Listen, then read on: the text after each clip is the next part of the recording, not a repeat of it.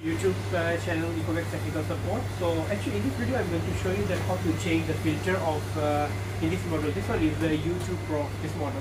Because some customers they are asking in the comments that we didn't mention that how to change the filter.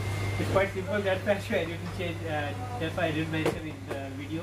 But definitely because the customer they want to know, so I will let you know that how it's very simple. I will show you. So actually there are two types of dust box available in YouTube Pro in this model only, and the both available in one box. No need to buy separate. So this one we are using here is got with water tank one. So if in this one you want to change the filter, how you can change? There is a dust box separate here like this, and this one is the water tank. Water tank no need to change any other thing. So you just open this handle here like this, pull it up. Once you remove this one, so turn, and here you can see there is written open and press. Just press this one and open from here like this. So now this one is open, and from here the one side got hook. So from here you can pull up like this. This one is open. So now you can just remove this filter, and now you can put back the new one here.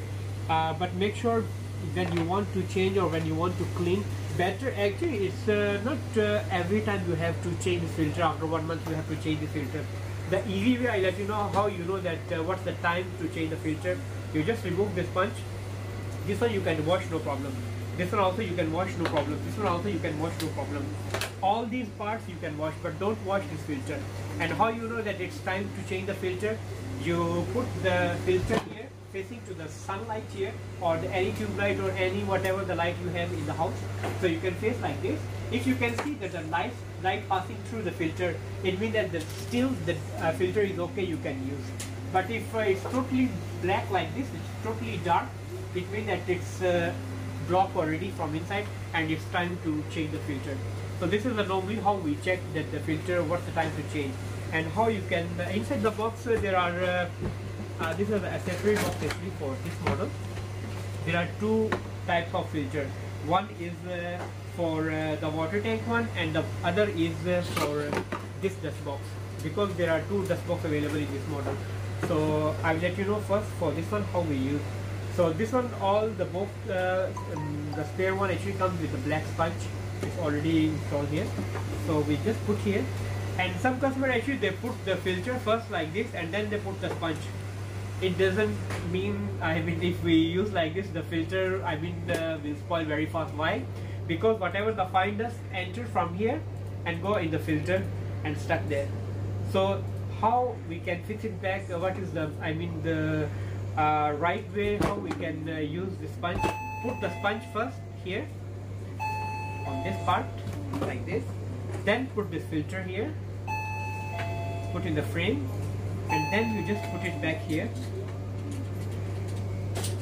You just follow the shape only, and then just press it like this. Now you can lock. This is the way how we change in the this tank dust box, which is attached with the water tank. I show you again here. Press and open. Press and open, and then just pull up from here. Now you can change. Put it back here after replace, and now you can close. And here we can put it back here like this. Lock, and then this is the way how we change the filter in the water tank one.